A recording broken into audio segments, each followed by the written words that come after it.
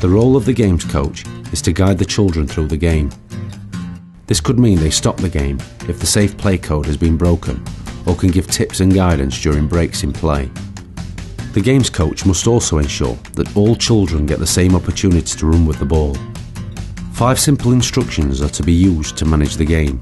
These are: bell, to signal the tackle is complete. Come to me, to help the defence retreat.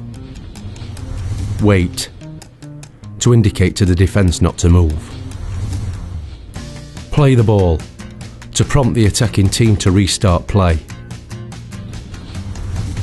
Go, to indicate to the defence to move off the defensive line.